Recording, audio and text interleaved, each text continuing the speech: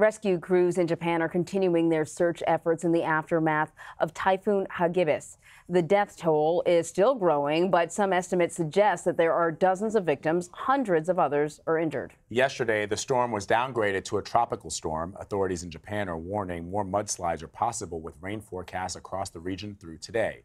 Ramy Inocencio reports. This is one of the worst hit parts of the city that hosted a Winter Olympics. The river breached its levee, destroying all these homes here, flipping over cars like this and toppling power lines.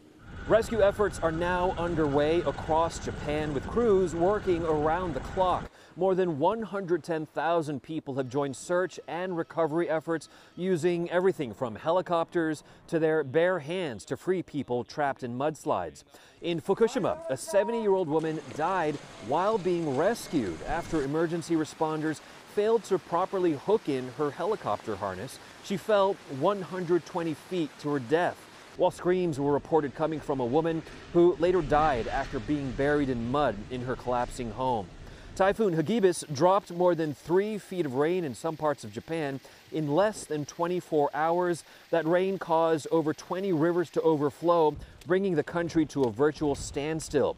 In Tokyo, thousands of flights were canceled. And here in Nagano, an overpass and its connecting road along the Chikama River have collapsed, and at least 10 of Japan's famous bullet trains were damaged after being submerged by floodwaters.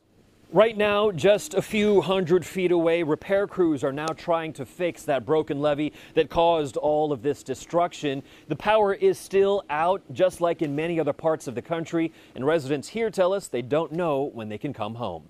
Vlad, Anne-Marie? Ramy, thank you very much.